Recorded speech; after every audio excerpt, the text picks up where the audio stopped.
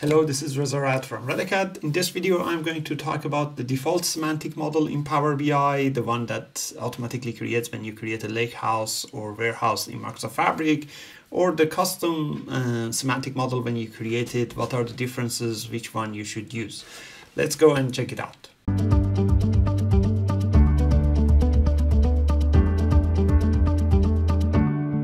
Okay, to talk about the semantic models, let's look at this environment. So here I'm in my Fabric environment. I have a Lakehouse already built. If you want to learn more about Lakehouse, I have a separate video about it, or Warehouse.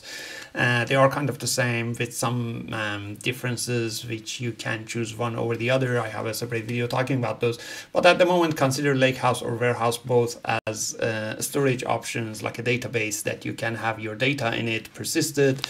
That Lakehouse or Warehouse usually comes with a SQL Analytics endpoint, which is where you can actually go and connect to that data, write some queries from SQL Server Management Studio or things like that.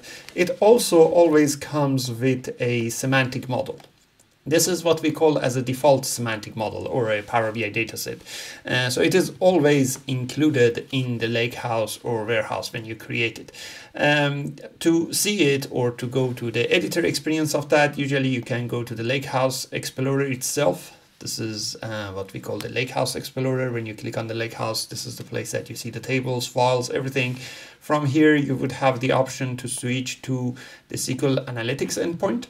When I go to the SQL Analytics endpoint, this would be the place that I see the actual tables. I can query the data in here, but there is also a model tab. As I said, I'm not focusing on the Lakehouse in this video. I'm focusing on the SQL Analytics, on the semantic model of it.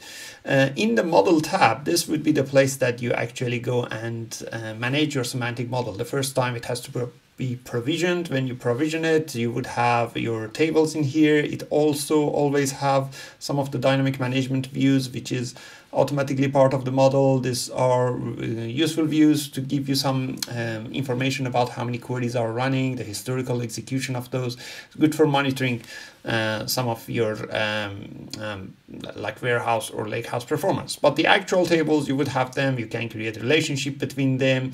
The relationship editor is there. This is the place that you can even add multiple tabs or diagrams pages. You can click on a table, create new measures in it as well.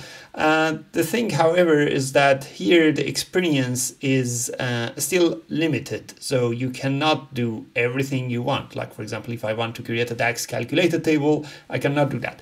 I can go to column and do some column level formatting, like hiding the column, things like that. But if I want to go ahead and, for example, create a hierarchy, I cannot create a hierarchy in here.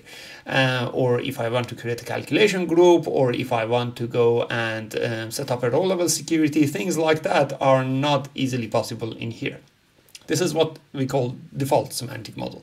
Now, if you go and create a semantic model yourself, that would be a custom semantic model. How do you create that? To create a custom semantic model, you can go to the data tab down below there. Let me just bring this page over here because you may not see that in the overall view. So here it is. This is where you go and see the data tab, the model tab. So the model tab would give you access to the default semantic model. But if you go to the data tab, under the data tab, I'll make it bigger again. Under the data tab, then under the reporting tab, here is the place that you can actually go and build a new semantic model. This new semantic model would be using the same direct lake concept behind the scene. I'll make it a bit smaller. I can create the semantic model, let's say custom semantic model number 2, let's call it that. And then I can choose as many as tables I want. I can choose in which workspace I want this to be stored. So this can go to actually another workspace. And that is also one of the benefits of setting it up this way, because then you can set up the different levels of access in different workspaces for your semantic model versus the actual Lakehouse or Warehouse. Anyway, so when I get this set up, this is initiating that semantic model, and it will load a new editor experience for me, which is the web model editor experience of Power BI. I would call it enhanced model editor. That's not the actual name of it. I'm calling it this because the experience you would have there is totally different from the experience when we are building the default semantic model. So this is the enhanced experience. As you see here, I have a much better UI to build my data model. I have the tables. I can still create relationships. Like, for example, I can connect the order date key to the date key over here. It still gives me that relationship diagram, design, everything that I had over there. It also gives me some of the options that you see at the top here, such as creating a new table, creating a new calculation group, managing roles, which would bring the role level security setup for me, and things like that. Like if I want to set up like a hierarchy, I can go and set it up over here. This is the place that it would give me all those options, like if you want to mark a table as a date table, things like that, which are usually quite important things in a actual model setup. Like, for example, I'll connect customer key to customer key here as well, just so that I have a couple of more relationships. So this experience is far better than the experience that you have with the default semantic model. And any change you make here automatically will be saved. You don't need to save anything because this is the online editor.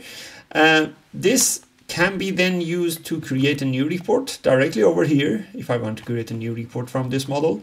Or you can actually go to your workspace. That would be the place that you have your semantic model. Like this is the custom semantic model we have created. Then I can go ahead and create new reports directly from there by using more options. I can say create report or auto create it or create paginated report. Any of these would give me the ability to create that report. The enhanced model view is only available with this custom one. As you see, when I click on that three dots, it also gives me that open data model feature, which will get me back over here, whereas the default semantic model wouldn't give you that. So when you click on that default semantic model, the open data model is grayed out. Open data model can be grayed out for some other reasons as well. I have a link down in the description in my blog, which goes back to the Microsoft page explaining why that open data model might be disabled. But one of those reasons is the default semantic model. Now, there are other ways also to create that semantic model, but they are not necessarily going to create that same experience, because the semantic model that we create, that custom semantic model, is actually a direct lake semantic model. So when I go to these tables, when I hover on these, you see that there is, like, this is a striped blue bar.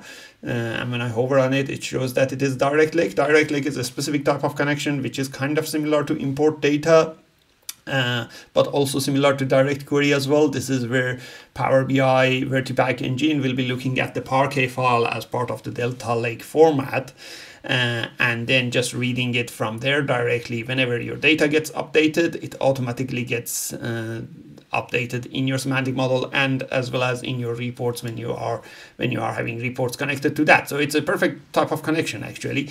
This way, when you create it, it creates that direct lake connection. So reports can be created directly from here, from the semantic model, or if you are in Power BI desktop, you can choose things such as, for example, get data from Power BI semantic model, and then go and choose that semantic model. This would be a Power BI report with live connection to that semantic model. And I would strongly suggest doing that, because then you would be able to create multiple reports connected to the same semantic model. Like if I go back to my workspace here and look at one of these custom semantic models that I have created, looking at the lineage of that, you would see that that custom semantic model, this one, is coming from a Lakehouse, from SQL Analytics endpoint of a Lakehouse, and then that semantic model itself is used in multiple reports. That is the way you want it to be set up, to have that multi-layered architecture environment, so that you have your visualization layer, your semantic model layer, your warehouse or Lakehouse layer setup. Now, there are other ways that you can create semantic model, but they are not necessarily doing it exactly like this way. Like, for example, if you go to Power BI Desktop and you say get data from one Lake Data Hub, and then you go and choose Lakehouse or Warehouse, depending on which one you have your data in, then when you go and choose that Lakehouse, if you just click on connect, what is happening is that you are creating a Power BI report with no semantic model, with a Power BI report with live connection to the default semantic model, right? So that is what is happening there. If you click on the drop down and then say connect, that is the same thing. But if you say connect to the SQL endpoint, then what is happening is that you are bypassing that default semantic model. You are connecting to the actual database SQL endpoint of Lakehouse or Warehouse. Then you would have the option to choose import or direct query, which none of them are actually similar to the direct lake. So creating semantic model from here wouldn't be giving you the same experience. If you want to build that custom semantic model using direct lake option, then the way to do that would be exactly what I mentioned. Go to the Lakehouse Explorer, switch then to your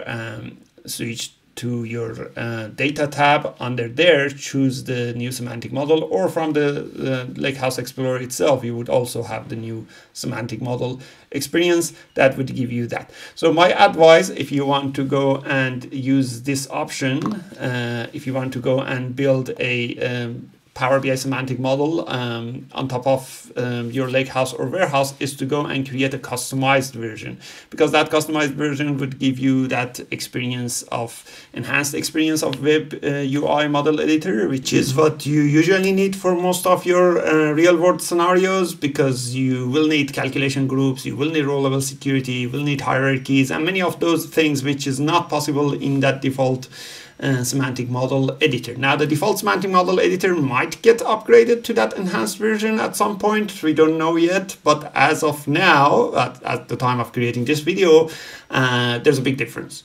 That is why I would suggest go and create that custom one. But be careful, creating that custom one and using different methods might end up with different options. You might create the import version, you might create a direct query version. If those are what you want, that's all right. But if you want to create a direct lake version, then create it in the method that I explained in this video.